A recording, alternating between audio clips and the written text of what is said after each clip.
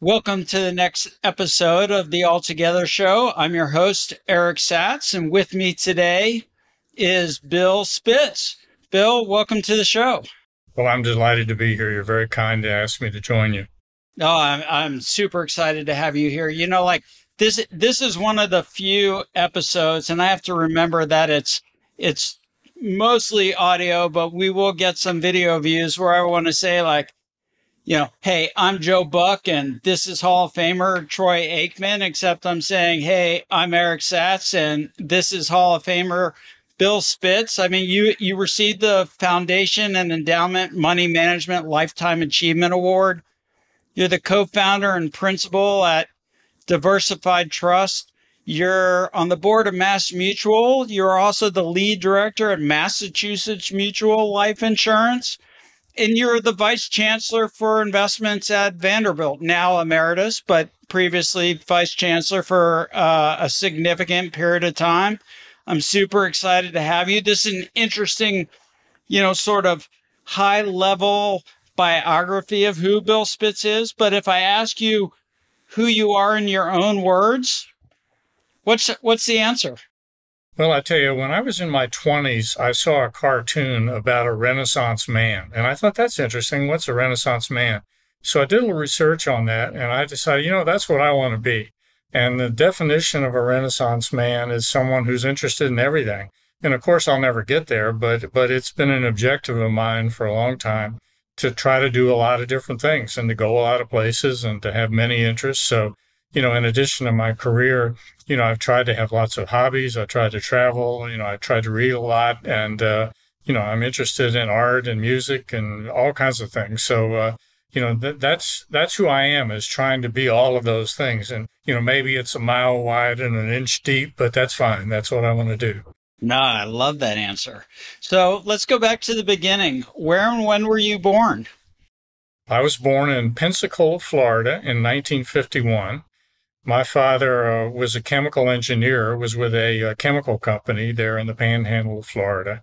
And we lived there until I was in the 8th grade. My dad got a promotion to corporate headquarters, which was in New York. So we moved to the New York suburbs, and I lived there for 1 year. And then I went off to boarding school for 3 years, and then to college. And then my career started. I got an MBA at the University of Chicago and spent 10 years on Wall Street in New York.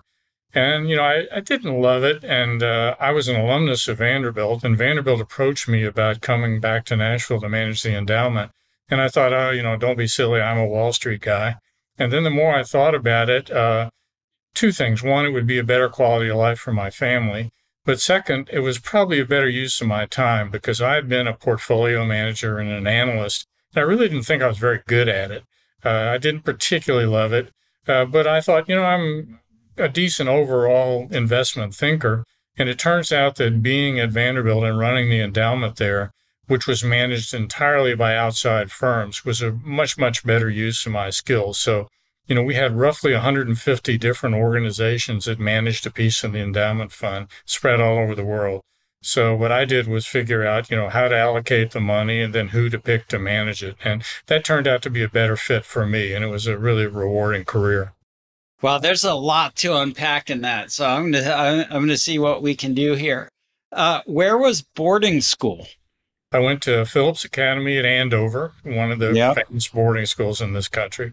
And I was certainly one of the dumber people there. And a number of my classmates have gone on to be hugely successful people of all kinds. But it was a great experience. And I can't say that I enjoyed it particularly. It was all male. It was sort of a Spartan existence. But I got a great education. So, I've always been grateful for that.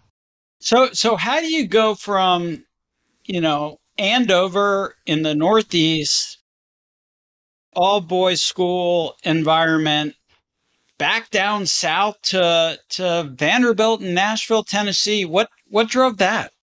Well, I tell you, a lot of the big decisions I've made in my life, I didn't make very carefully and with a lot of thought. And I had applied to a number of schools, and I got into some, didn't get into some. And it was coming down to the point where I had to make a decision. And I met a really good-looking girl who was going to Vanderbilt. And I thought, oh, okay, fine, I'll do that. So that's what drove me to Vanderbilt, actually. Well, there are worse things, I guess. Right, exactly. It turned out to be a pretty good choice for you, I think. So, um, we will of course get to your time at Vanderbilt, but was there space between Vanderbilt and U Chicago, or did you go right from undergrad to graduate school? Back in those days, you could go directly from undergrad to graduate school. So I graduated from Vanderbilt in May, and I started University of Chicago in June. And I actually finished a 2-year MBA program in a year and a half. And I have to tell you, that was sort of the highlight of my career. I enjoyed my career, but the intellectual stimulation of being at a place like University of Chicago with the people that were in my class is just dynamite. And, I had some unbelievable professors, including some well-known ones like Arthur Laffer and Myron Scholes, Bob Aliber, people who were really well-known professors. So I was right there in the intellectual, center of the financial world. Yeah, so it's funny you said that because I was going to go there because earlier you said you were, I don't know, one of the dumber people at Andover, which I find hard to believe, by the way. And I think the proof is in the pudding in the sense that you end up at University of Chicago, which is a pretty heady school.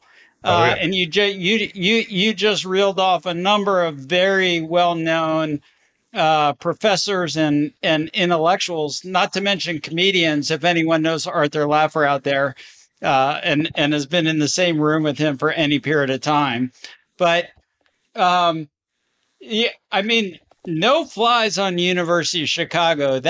What was it like to be there in those days? Well, it was fantastic. Actually, Fisher Black and Myron Scholes were there, and they were developing the Black-Scholes option model. That was real time while I was there. Uh, there's a fellow named Dan Galai who's Real time wasn't even a phrase yet. Yeah, that's right, exactly. I had another professor there named Dan Galai, who's a professor now emeritus at Hebrew University in Jerusalem. But he was the guy that developed the VIX index originally. And so, I was right there in the middle of really exciting stuff. It was so stimulating. And of course, my classmates have gone on to be very, very successful people in the financial world and in other venues as well. So how do you get to Wall Street? Where do you end up before you realize, that Wall Street really isn't your gig? Well, so it was another of those decisions I made without a great deal of forethought. Another girl.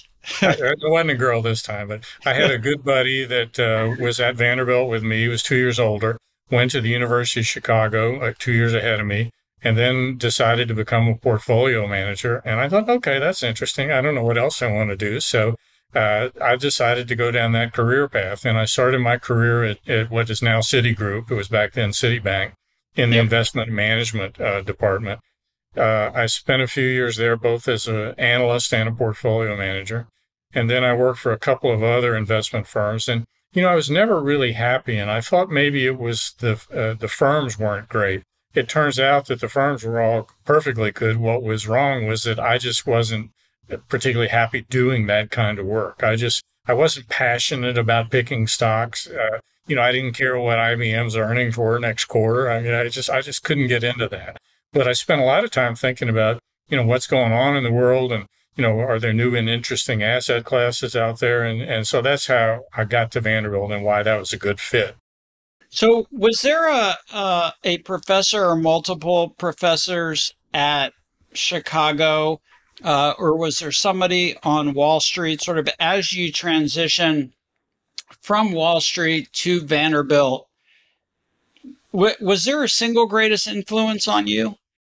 Yeah, there actually was. There's a fellow named Hunter Lewis, who is one of the two founders of Cambridge Associates, which is a consulting firm that works with most of the large endowments in the United States. It's also now an OCIO firm that actually manages a large number of endowments. But Hunter was a tremendous influence on me in two ways. One, he and his firm really guided sort of my investment thinking and how I managed the Vanderbilt endowment. But second, if you read about Hunter, he's a really interesting guy. He is the Renaissance man. He wrote a book about values. He wrote a book about capitalism. I mean, he's really a broad thinker. And so I always admire someone who could, have a lot of technical skill in one area, but be a broad thinker as well.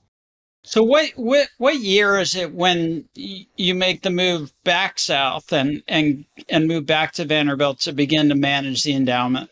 1985. And the interesting thing about that is almost at exactly the same time I moved to Vanderbilt, Dave Swenson left Wall Street and went to Yale.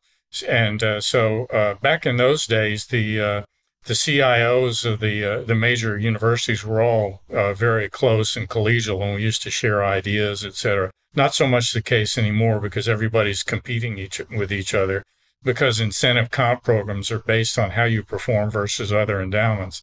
But back in those days, we were all quite collegial. So I used to talk to, my counterparts at Harvard, Yale, Princeton, Stanford, Duke, et cetera, et cetera. And so there was a crop of us that were kind of all in the same era, including David, myself, a guy named Scott Malpass, who ran the Notre Dame endowment very successfully over time. So that's really interesting, and this is like taking candy from a baby. By the way, you lead right to my next question, which was going to be, what was the relationship with David Swenson at Yale? Because so often when people talk about alternative assets, they talk about Yale's endowment portfolio and incorporating at given points in time up to 80% of alternative assets in that portfolio. What was the evolution and discussion between you in terms of how to incorporate these additional asset classes into a portfolio? Well, and I don't want to. David died a couple of years ago, so I don't want to, say anything unkind. But David gets credit for having created the endowment model, what's called the endowment model, which is heavily dependent on equities generally and non-traditional assets in particular. David didn't really create that. Cambridge Associates created that sort of thing. Now, David was probably the best practitioner of it, but he really didn't create the idea. So Vanderbilt had started investing in venture capital in the late 70s. We started investing in international equities in 1980. And so, and Duke and Stanford and Harvard and, many other places were in the same position. So, Yale, as I said, Yale probably did it better than anybody else, but a lot of other institutions were doing the same thing that David was doing. But, we all talked, and David would call me up and say, hey, we found this really interesting fund. You ought to take a look at it. And I would do the same for him and so on. And there's a fellow running the Harvard endowment then named Jack Meyer. Jack left and started a very successful hedge fund, which we invested with, and he eventually shut it down. But, there was good relationships between all of these people. And it was, these people were very smart. And Cambridge Associates used to host a meeting once a year for a couple of days for the CIOs of the 30 or 40 largest endowments. So we would all sit in a room and share ideas and talk, and it was just really stimulating. Do you know what the growth in the endowment was during your tenure? Sure. When I got there, it was 301 million. When I left, it was 3.5 billion. And in the meantime, they net took out $600 million. So that's the net of new gifts and the spending that went out of the endowment into the operating budget every year. So the investment return was 300 million to 4 billion over 22 years. May everybody do that, by the way. Right. It compounded at about 13%, which was maybe 50 basis points ahead of the S&P over the same period.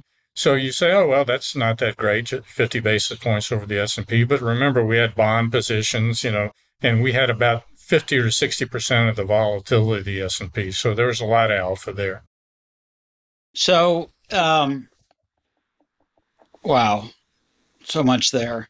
You mentioned earlier that you had, give or take, 150 managers sort of across the globe.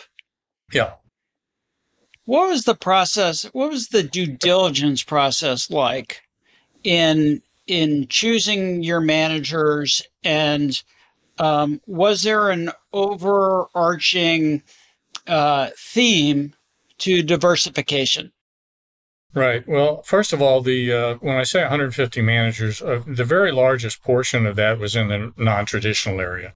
If you look at sort of traditional stock and bond managers, there weren't that many. And we also indexed a pretty good chunk of the domestic equity exposure.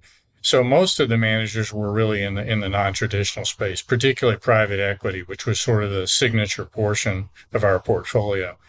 I struggled with different approaches as to how to organize an office to do all of these things. And where we ended up was we had a number of individuals who specialized in an asset class. So one person did private equity, one person did hedge funds, one person did real estate and real assets and so on. So they did most of the real legwork in finding managers and doing the initial due diligence. But then we had a process that I thought was really good, and that was the final decision was made by the group as a whole. So, the private equity person would source a manager, do a lot of due diligence, and then actually bring them in to present to our entire team. And I did that because I thought there was a lot of cross-fertilization there.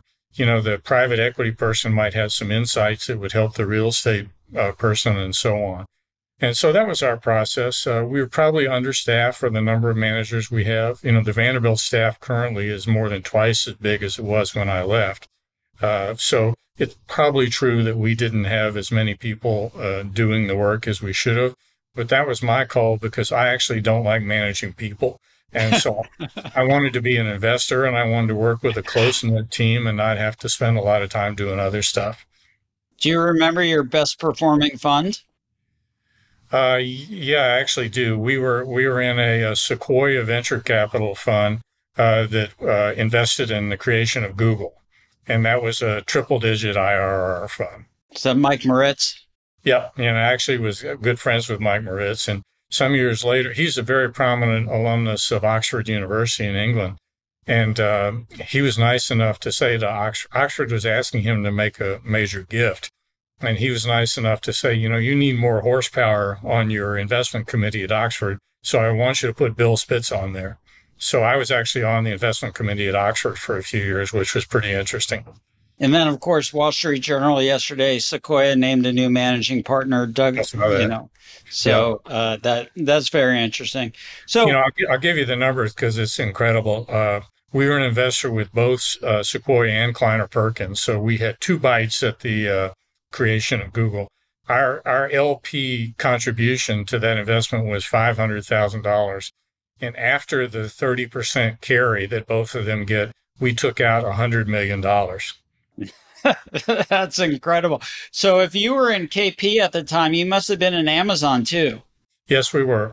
I mean, we were in Amazon, we were in Cisco, we were in Google, we were in Juniper Networks, we were in Apple. I mean, we were in tons of things. And as I said earlier, that was a signature component of our portfolio. And the private equity portfolio really made my career. It made the results that we achieved. That's amazing. So you also write a lot. And for people who want to read what you write, they can go to Diversified Trust and that website and click on some articles. But one of the things that you have written about, and since Alto helps people invest their retirement savings, one of the things that you have written about is longevity. Yeah. And, I'd just like to leave this open-ended and ask you how you think longevity is affecting the way we think about our investments. Well, it's a fascinating topic, and there are many different components of it. One is what's happening to life expectancy in the U.S. and the rest of the world. That's one piece. Another piece is the investment part of it. And, the advice I give people is very simple. Start saving early and retire late. Because, time is the biggest asset you have in investing over time. So that it seems like simple advice, but I think it's a great advice. And, as someone who's flunked retirement, I retired so-called in when I was 56. I spent about 6 months fooling around, and then I went back to work. And so I believe that, being fully engaged at something is really important for your mental health and your longevity. Well, one of the pieces that's, I think, implicit or embedded in the statement, like start saving early and retirement late, is the idea of compounding. Yep. Especially for tax advantage accounts. And I'm just curious because I used to say that Einstein referred to compound interest as the eighth wonder of the world. And I'm Right. just curious if you think he actually gets credit for that, or if he was borrowing it from somebody else.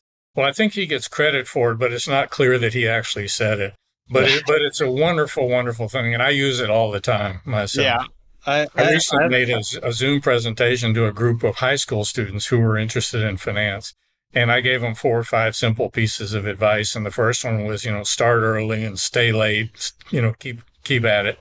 But another one I said, all it takes to be successful in investing is just to continuously compound away and not that, make huge mistakes. that's right. And so, another piece that I think is really interesting and quite topical is the heart and soul of corporate America and ESG investing. And for those who don't know, ESG is environmental, social, and governance. And clearly, we have some very large asset management firms, BlackRock, Blackstone, making significant statements with respect to how ESG is going to affect their deployment of capital. Hoping you could spend a couple minutes talking about this yourself. Sure. Well, it's a subject I think is really interesting. And maybe for your viewers who don't know the background, Milton Friedman, the Nobel Prize winning economist at the University of Chicago, wrote an article, I think in the early 70s, where he said really the only goal of a corporation is to make profits. He said everything else is secondary. And that really guided corporate America and corporate thinking for a long, long time. So it was all about profits. It was all about earnings. And that led to a lot of the things we know about today, shareholder activism and that sort of thing. But in the last few years, there's been this shift in the whole corporate sensibility where, people are beginning to say, wait a minute, we have lots of constituencies, not just shareholders. We have employees, we have communities, we have customers, and so on. So I think we're in the middle of a titanic shift from the Friedman mentality to a different mentality where it's all about multiple constituencies. And my own view is that in some number of years, I don't know what it'll be, 4 or 5 years, perhaps something like that, we won't even talk about ESG. It'll be so embedded in everything we do that we won't have to think about it. And I hope that's where we get.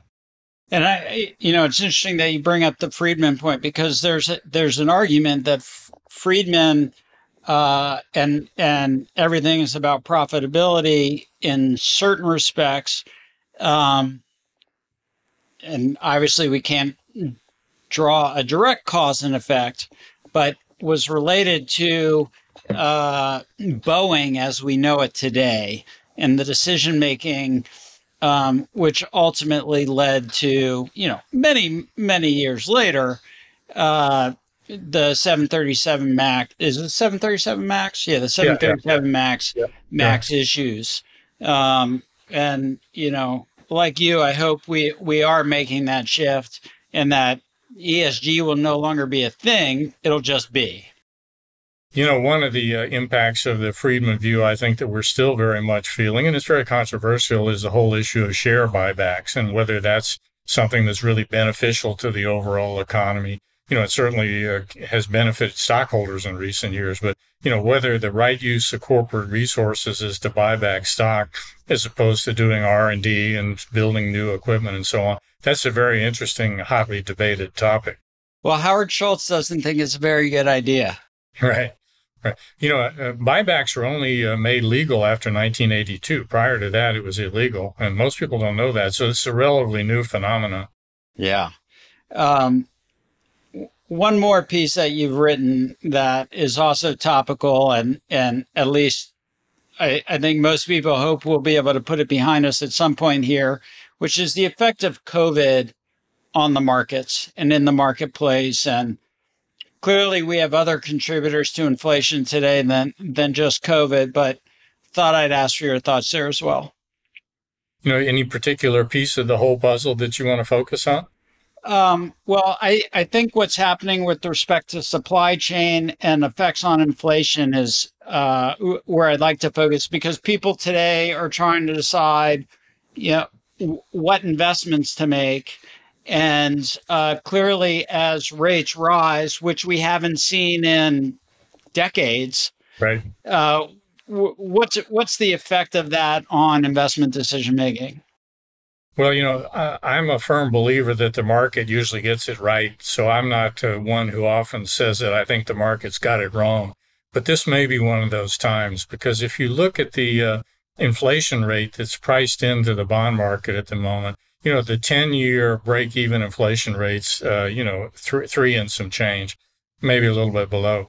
My own view is that inflation is going to be a lot higher for a lot longer. And, I think some of that is COVID related. A big chunk of it is Russia-Ukraine related. And, I don't know that most people get yet just what impact the war in Ukraine is and will have on the world. Ukraine and Russia together are huge suppliers of food to the world. They're big suppliers of energy to the world. They're big suppliers of a lot of precious metals. And one little one I just wrote a little blog about was Ukraine produces about 50% of the neon in the world. And neon is used in the lasers that make semiconductor chips. So, we already had a shortage of chips that was impacting the supply of cars and appliances and so on.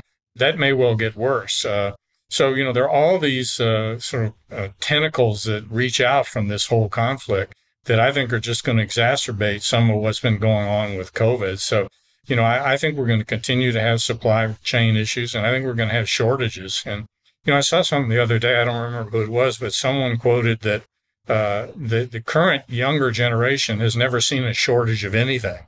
And this will be a major shock to them. I thought that was an interesting point of view. They also, so 2 points there. One, they haven't seen a shortage of anything. And two, they haven't seen, so I'm with you, by the way. I don't think we have it right yet with respect to where rates are going and how long they're going to be there. But I'm just old enough to remember what it was like in the 80s and where mortgage rates went and what borrowing rates were like. And, God forbid we see that. I don't want us to see that. But I don't think we have it right yet either. And I think what's interesting from a product perspective, sort of the equivalent of the inverted yield curve. And for those who haven't yet read about the inverted yield curve, although every major paper is writing about it, the 2-year rate has been higher than the 10-year rate. I think the product equivalent is used cars selling for more than new cars, because you can't even get a new car, right? Like the supply chains, and a lot of that is the chip industry. Before we set up the podcast, you sent me a quick note to say something that to make me aware of something that you think is really important from an investment standpoint, and that is the major factor for investment success is to minimize the damage caused by investment noise, right? Which is a great sort of macro level, high level direction or topic. Well, what does that mean? Well, all investors, including in professional investors, are human beings, and we're all subject to all the influences that hit us every day from every direction.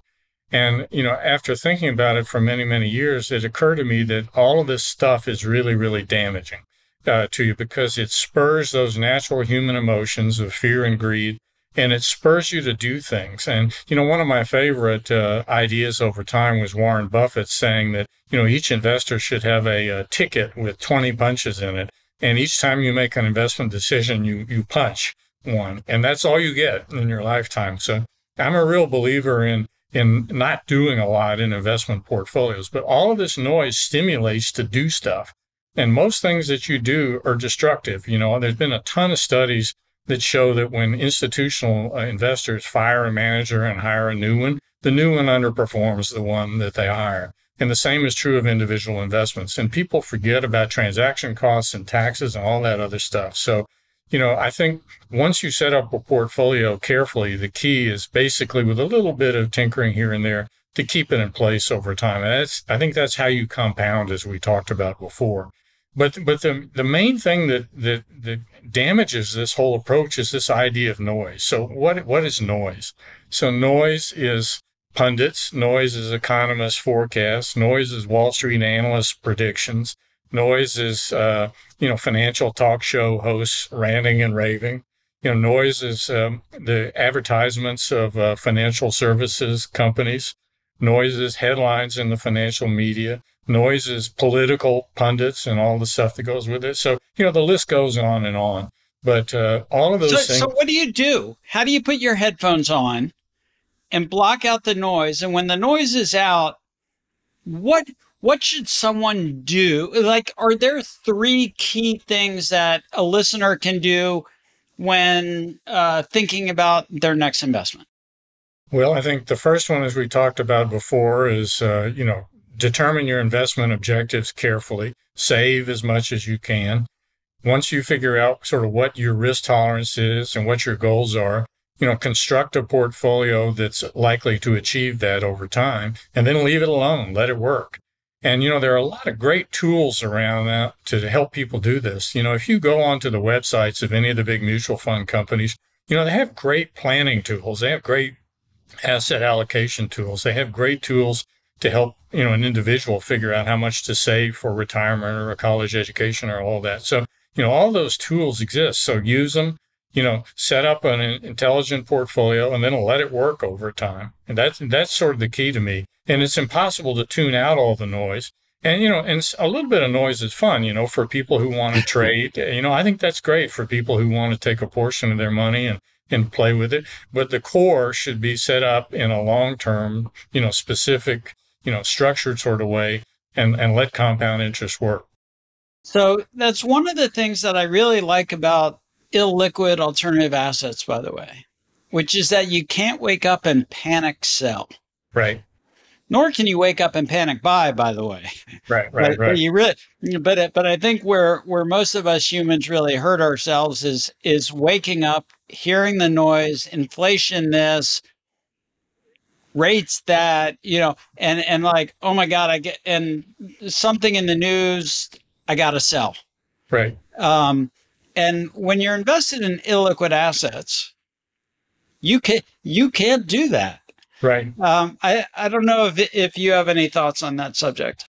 Well, I agree with that totally. And another thing I would say is, and I'll quote my friend Dave Swinson, Dave said the ultimate form of capitalism is private equity. And I mentioned before that I had been very successful as a private equity investor. And I love private equity, not only because it's illiquid, but because you don't have to worry about quarterly earnings. You don't have to worry about Wall Street. You can do the right thing. You can manage a company, for long-term growth and really make the investments you need to make. So, I agree with that. And the same thing is true of say, real estate. You think about buying a stock, what can you do? You buy it, you sell it. That's all the tools you have.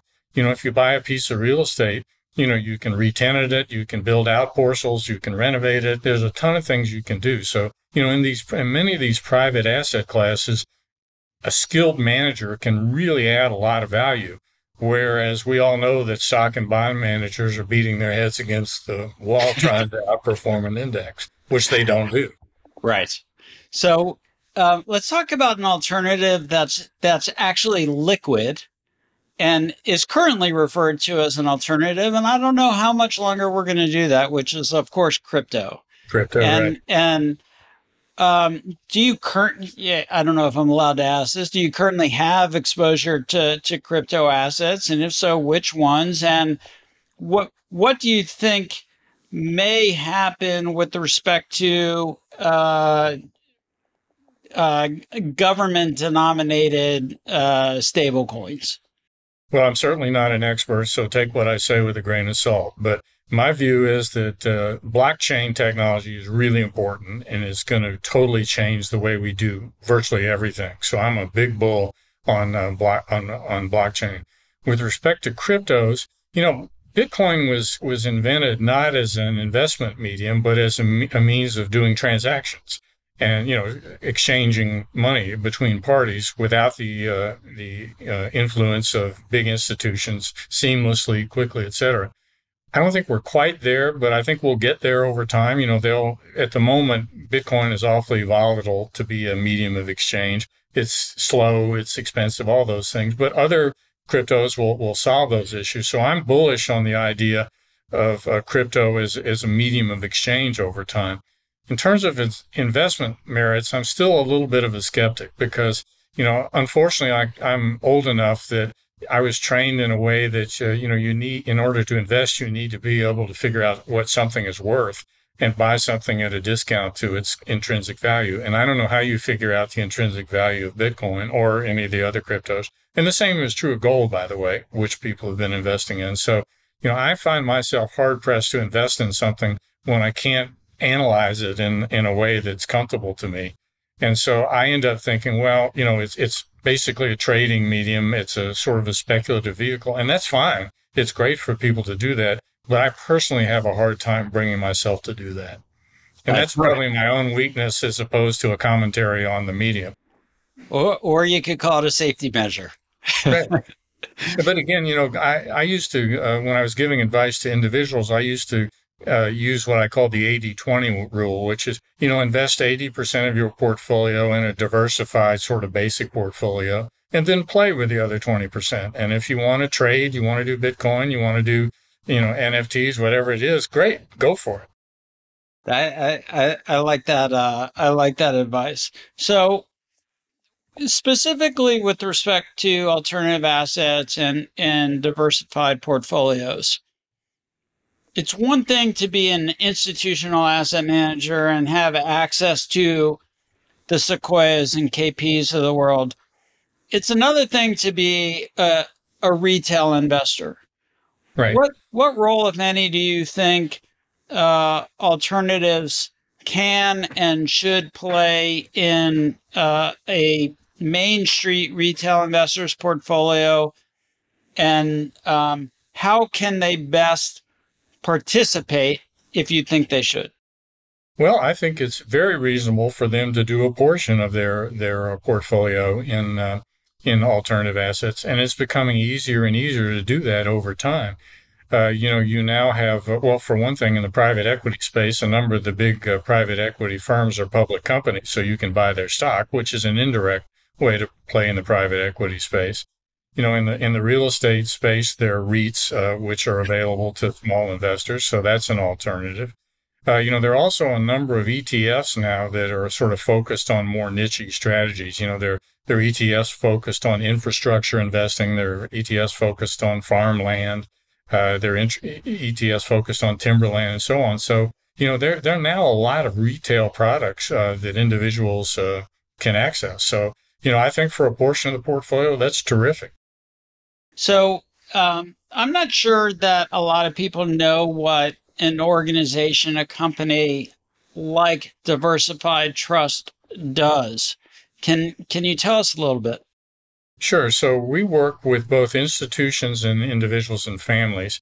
The institutional part of our business is a smaller part. So the majority of our business is working with well-to-do families. Typically, they're fairly complex families with estate planning needs, with charitable interests, complicated assets. So many of our clients have family businesses or pieces of real estate or so on. And what we do for them basically is anything that we can to support them in their financial needs. So we have on our staff CPAs, attorneys, financial planners, and the investment piece as well. So we try to be one-stop shopping for wealthy families. And we end up doing a lot of things other than just sort of traditional investing and financial planning. We end up educating younger generations about investing. We end up acting as the referee in family battles sometimes. Those aren't so fun. No, those aren't fun. But, it's part of the deal. And one of the things I've learned in working with these families is, psychology is a really important thing in understanding how different people think and different generations think and their needs and objectives is every bit as important as all the technical stuff I learned at the University of Chicago. So, it's interesting in terms of educating younger generations. And I think some of the exposure that those individuals are receiving today Some might describe them as real assets. Others may describe them as cultural assets. Mm-hmm. Things like investing in wine or artwork or antique automobiles. I'm curious to understand if you have. So there is intrinsic value in some of those things. Yes. Yeah. But if you drink the bottle of wine, Right. there it goes. I'm wondering if you have some thoughts here. I'd say a couple of things. One, I go back to what I just said before. I think you should have a core portfolio of largely liquid, perhaps some illiquid assets, and then you can do these things around it. So I think that's great. I wouldn't invest in those kinds of things as the sole component of my portfolio, but doing these other things is fun and interesting and potentially very lucrative. So I think it's great. The one thing you've got to ask yourself, though, whenever you're investing in anything is, what do I know versus the rest of the world? And either you have to know a lot or you have to have access to people that know a lot, because otherwise you can lose an awful lot of money very quickly. And you may buy some good wine that you enjoy, but if it's not a great investment, you have to understand what that potentially might be. Yeah, I can't invest in wine because, it's sitting there and then someone comes over for dinner and, Right. well, you need a bottle of wine. Right. But So I myself really like really high-end watches. So I own a number of really good collectible kinds of watches, and I spend a lot of time understanding the prices in the market and understanding the demand and so on. And that's actually another area that's similar to one you mentioned before, in that if you buy a new Patek Philippe watch today, one, it's not easy to get a hold of them, but if you buy the same watch in the pre-owned market, it's much more expensive than the manufacturer's selected, recommended retail price, because there's a shortage of them. So, there's another market where I happen to play myself a little bit, and I'll never sell any of them. They're like my children, so they're not really investments, but I enjoy knowing about them. yeah, no, and we've seen a number of different platforms, investment platforms pop up over the last several years, several of which I'll just plug away Alto partners with, where individuals can go, whether it's Rally or Otis or the like, where individuals can go and invest in things like collectible watches without having to pony up for the whole thing. They get an ownership interest. This idea of fractionalization, Right. that just wasn't available to people 5 years ago. And so I think it's really interesting to see where we're headed and how that market develops. The one part of fractionalization I'm not so sure how I feel about is the slices that a lot of the firms offer now, the brokerage firms, where you can put in $5 and get a fractional share of something. And it's a good news, bad news situation. I think it's great that it's gotten a lot of younger investors into investing. On the other hand, I could argue as an old guy that there are a lot of signs of sort of speculative excess out there right now, which that is one. So I'm not sure what to make of all that, but it's bubbling around in my head all the time. Well, I think similarly, the most recent news about Tesla's stock split, right? Like theoretically, nothing changed. Right. Right. And yet they announced the split, and I don't even remember what the price inflation was that day, but it went up considerably. Yeah, it was big, and yet nothing changed from a business standpoint. But if you look at what's going on in the last year or two, massive increase in the number of retail brokerage accounts, Robinhood and Reddit and, GameStop and all of that. If you look at the volume in small contract option trades, it's gone through the roof. If you look at the percentage of overall trading that's now attributable to retail versus institutions, and the list goes on and on. There are lots of things that older guys would say, wow, this is the classic signs of a bubble. So I don't know, but it's interesting to look at. I hear you. What haven't I asked you yet this morning? What haven't you asked me? Well, I guess one of the things you didn't really ask me is what do I do with my own portfolio? Yes. What do you do with your own portfolio? I barbell it basically, and what that means is I keep a fairly big chunk in in cash and short-term bonds. And then the other stuff, I do private equity and the ownership of my firm and that sort of stuff. I don't do much conventional stock and bond investing. And, that's been to my detriment over the last 10 or 15 years when stocks and bonds have done great. But a big chunk of how you approach investing should be your own personal risk tolerance. And, at my age, I'm more concerned about keeping what I have than making a lot of money. So I sleep very well having a lot of money in investments that don't yield very much return, but are pretty safe. I wouldn't recommend that for other people, but it works for me. Well, there you have it. Bill, thank you so much for being on the show. I really, really appreciate it. I was looking forward to this for quite some time, and I'm just thrilled and both honored to have you. Well, it's my pleasure, and you asked a lot of great questions, and I'm going to have to go home and scratch in my head and think if I could have done a better job of answering some of them, but it was really fun. Oh, thank you again for being here.